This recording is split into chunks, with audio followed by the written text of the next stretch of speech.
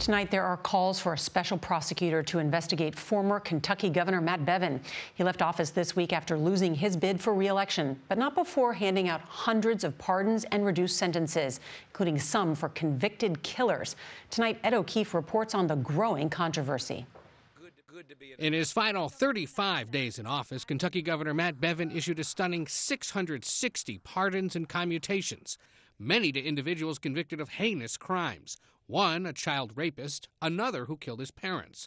But one man, Patrick Brian Baker, convicted in 2017 of murder and pardoned 1 week ago, is drawing extra attention because of his family's ties to the governor. Baker's brother and sister-in-law hosted a fundraiser for Bevin last year, helping him raise $21,000. Bevin didn't pardon two other men involved in the crime, only Baker, calling the evidence against him sketchy at best. But the judge and prosecutor in the case said the evidence was overwhelming. My first thought was disbelief that this could possibly happen. Baker had served only 2 years of a 19-year sentence. The victim's sister slammed the governor. I know he's out of office, but he can rot in hell. That's exactly how we feel about him.